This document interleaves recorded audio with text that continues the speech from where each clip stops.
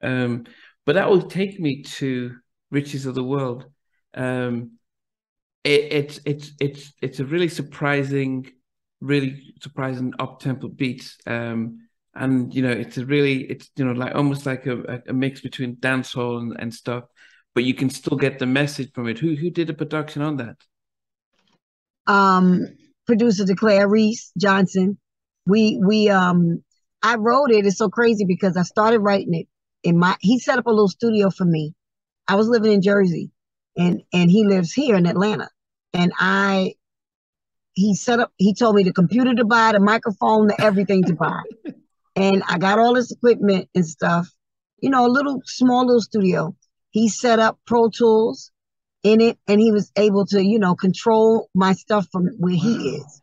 So I would lay down vocals and, you know, come up with beats or whatever. I'll send it to him. And I'm like, okay, do something with this. I need something hot. Come on, we gotta. So that's how Riches of the World was written. And it actually was finished in 2020.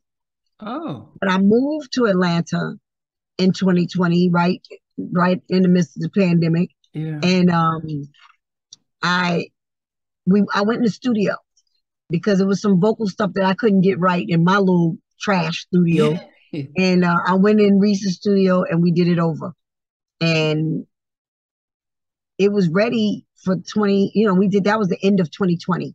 So it was ready for 2021. And I was trying to put it out, put it out, put it out. And he wouldn't let me. Most High would not let me put that record out. So I was like, you know what?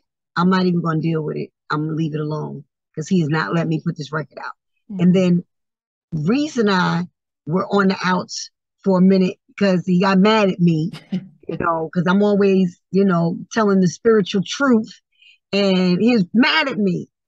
I know he still loves me all the time, but he was mad at me. He wasn't talking to me.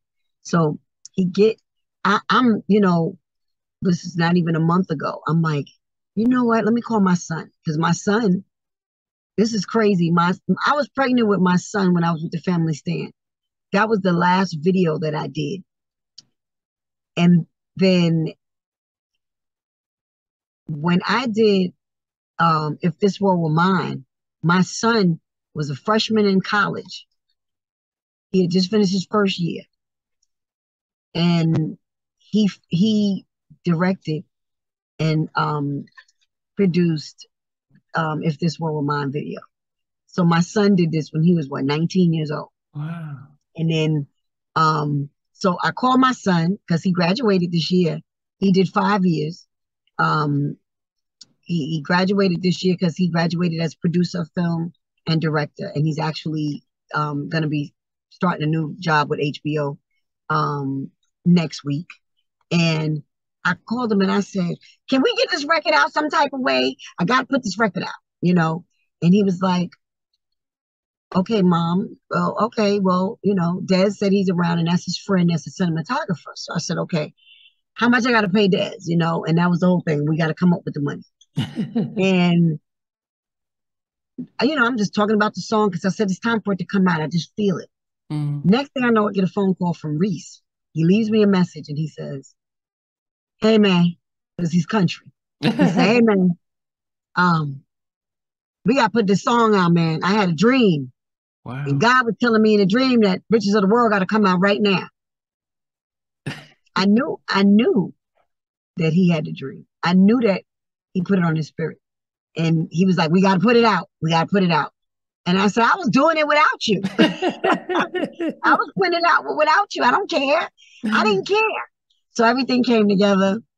Um, I got the money up to pay the cinematographer. My son didn't want me to pay him, of course, because I'm mommy. Yeah, of course. And we just had to pay for all the rest of the stuff. But you know, we got the video done for $1,000 altogether. Wow.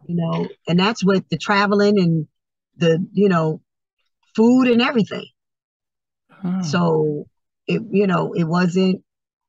wasn't I mean done with I don't know if you know who knows about cameras for film. We got it done with a red camera. because his friend that's a cinematographer, his family owns a film company. Okay. So they had, they had the stuff. So it was the bomb. We had a good time, You, even though you it and was last minute.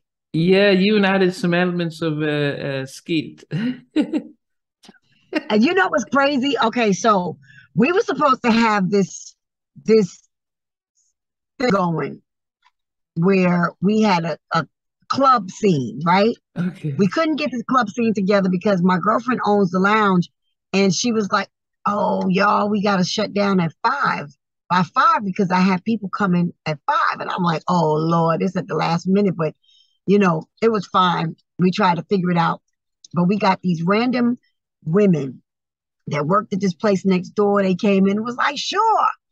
And when I tell you, when I looked at the video, my son put them in the video, and I was like, He said, no, no, no. And I said, can you take some video material from Skeezer? Mm. And he said, yeah, Ma. I said, so, because I said, if you want to see ass, it'll be in Skeezer, And I was like, and that was the old me. That was my Okay. old life. Yeah, yeah. I was ratchet, not ratchet, but I was a mess back then, doing the most, doing too much. And, the Most High, He brought me out of that life. Mm. I did, make a promise to Him that if He, allows me to sing again, that I will do message songs. I wrote Riches of the World with Reese 2 years ago, well, 2.5 years ago, really. And, we got other music that we had started. And I just told, our Father in heaven, I said, Father, look, if you let me sing, I'm going to do your word. I'm going to put out message songs because there's a lot going on in this world right now. It's a mess. So I Mm. was like, I'm going to put out message songs. And, when I was doing Riches of the World, I was homeless. I was living with a friend of mine. Wow. And I was homeless at the time. And I was like, I went through a homeless situation for 7 years until I moved to Atlanta. And the Most High blessed me with my own beautiful, place. And I went through, I went through a lot. I went through a lot, me and my daughter, because I left my husband, and we went through a lot. But we came out on top anyway, and we good. We all right. We all right. Yeah. She did get diagnosed with diabetes Oh, I'm during our sorry. time when we were homeless and Yeah. living, with my friends. And don't get me wrong, we didn't live in no places that was disgusting or not Hmm. good or anything. My friends have beautiful places, but when it's not your place, Yeah, yeah, and yeah. you gotta tippy toe, and you don't want nobody, you stay to yourself, and whatever. You just it's a lot, it's a lot. And at one point of me being homeless and not having anywhere to live, I stayed with in New York. Before I left New York, I went to Jersey, but I was living with Herbie Lovebug's mom. I was Wow. renting from her.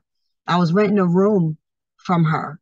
And I had like the whole upstairs, me and Herbie's niece, and I shared the kitchen with his mom, with mommy mom. Wow. So, because we've been friends for a long time. His sister's my best friend, and his mom. That's my other mother. That's my Haitian mother. And it was a lot. It was a long journey, but Riches of the World. When I started writing Riches of the World, it was because people don't understand that you can have all the riches and it means nothing. It Mm. means nothing, and you sell your soul to have what? To have nothing. Because one day all of that's going to be taken from you because when you get something, being prosperous and then wanting to be rich is two different things. Being prosperous is your blessings that come from the Most High, God, and not the God of this world, which is Satan, who I call the God of this world. He'll give you everything you want, all the riches, all the fame, all the everything, but it's a price. It's a price. And the singers that are getting up there now, And you know, I call them out, and I know people are fans of theirs, but I have to call it out.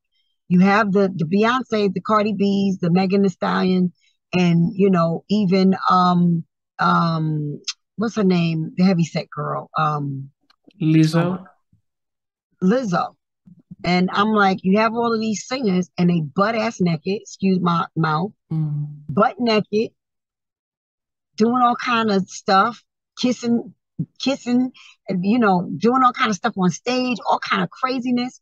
And then there's things right in front of our faces, and we're like, okay, no, we don't, we good, we love them, you know. But it's tearing our children apart. It's messing up our women. You know, we got women out here now dropping it, you know, twerking everywhere. Yeah, Old women twerking, you know, it's bad because it's like, what spirit is this? You know, and it's bad. So for me to put out Riches of the World, I'm like, and to do the video the way I did it, me playing like the devil, and then me wearing the dress and representing the bride, that which is righteousness, that Jesus is going to come back for. I knew I had to do that. I knew I had to do that, and it was this time. I know that the song was supposed to come out at this time because the Most High allowed it. He wouldn't allow it before, and then He allowed it. So I said, okay, it's time. And it's not even for me to be like, oh, you know, let me fix this thing. I don't want to block the thing. No, it's for me to be, you know, a star, and I don't want no parts of the music industry like that. You know, I love doing radio, you know, interviews and going to sing live and all of that. But all of that stuff with record labels and, you know, the awards and the this and that, I don't have nothing to do with none of that stuff. You know, because it's just not of, you know, it's not of the Most High to me. Because I've been in the business for a long time and it's an evil business. hey everyone, I want to thank you for being part of Halftime Chats. This new update is really about our membership, and I'm really excited to be able to fully launch the membership page. There will be things like full interviews from day one. As soon as the interview drops, you get access to it without any ads on it. There'll be some exclusive member-only videos that will just be some behind-the-scenes stuff and some other things that we will never be broadcast. For some members, you can be able to get actually 2 interviews because I do have a backlog of almost 7 or 8 interviews that I don't even know when I'm going to be able to broadcast them. So you're able to get at least some of those up front, and some just behind the scenes stuff, because there's a lot of stuff that goes behind the scenes that I have never been able to talk about or release. For everyone else, you know what, the videos will still be the same. Over a week or a week and a half or 2 weeks, depending on how long it is. So everything stays the same. The polls stay the same. The community chats, the community stuff stays the same. But I think with the membership stuff, I'm able to add a little bit more and invest a lot more time and energy in really supporting the members. So I do hope you come on that ride with me. I appreciate the support, and this will just help me continue to invest in taking things to the next level. Take care.